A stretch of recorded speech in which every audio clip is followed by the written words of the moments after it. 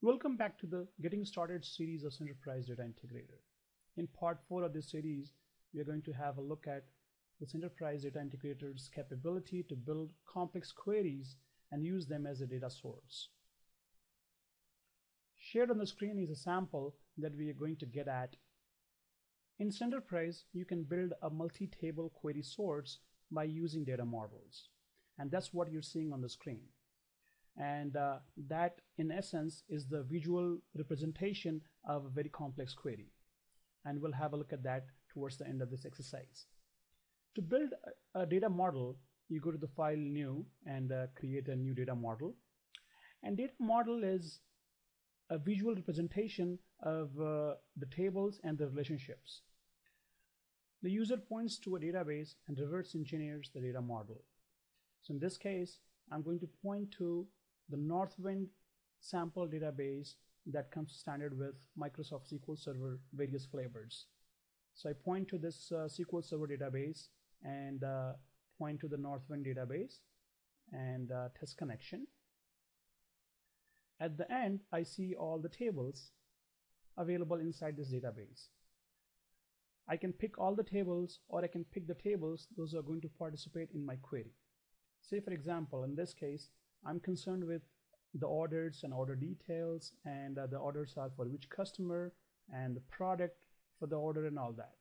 So in this case, I'm going to choose only 4 tables: orders, order details, customers, and products. I choose these 4 tables and click on OK. And as a result, what happens is that you can see here, the application has created a data model, and it knows the relationships. Those are defined using the foreign keys inside the database. I can right-click on any of these arrows and edit it, and you can see the kind of relationship it is and the keys participating in the relationship. In many cases, you may or may not have the relationships defined inside the database. In that case, you can create your relationship inside this designer, and this will be stored as a virtual data model inside the product.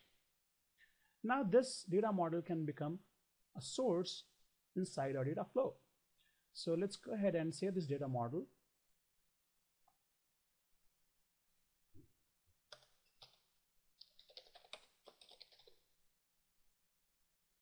And once it is saved, I can go ahead and create a new data flow.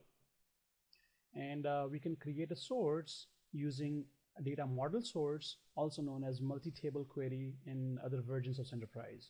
So I drag and drop the source, and if I go to the properties, I can specify my data model. And in this case, I'm going to point to the data model I just created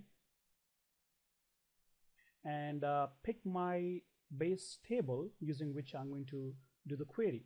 In this case, it's going to be the order details, and I click on OK. And now if I expand the source, you can see here it is presenting me with the entire structure, where the top object is the order details, and there's orders underneath, there's customers underneath orders, and there's products. So now entire source is available to me, and I can do drag and drop and create any kind of destination. Say, for example, I want to take certain items from the orders for the order details, certain items from the customers, and certain items from the products, and pull them all together into one destination. And say in this case, I want to create a comma delimited destination and put my data into it.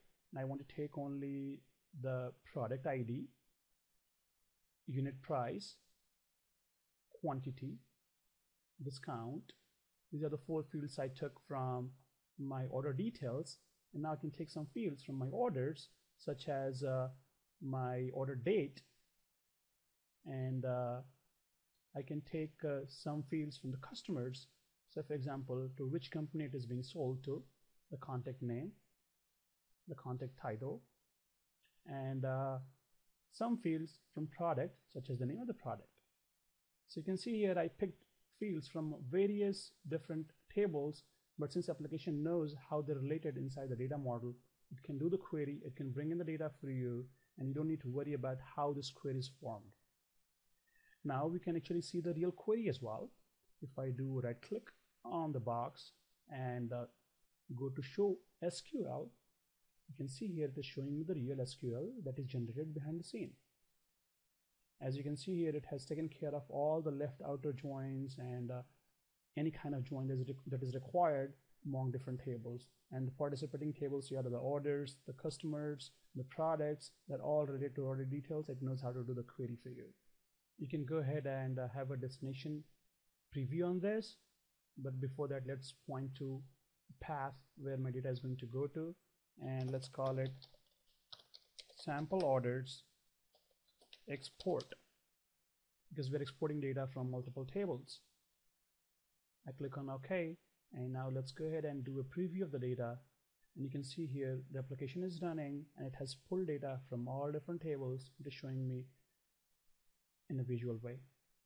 So that's how you can build complex queries and export them into any kind of destination. This concludes this exercise. Thanks for watching this video.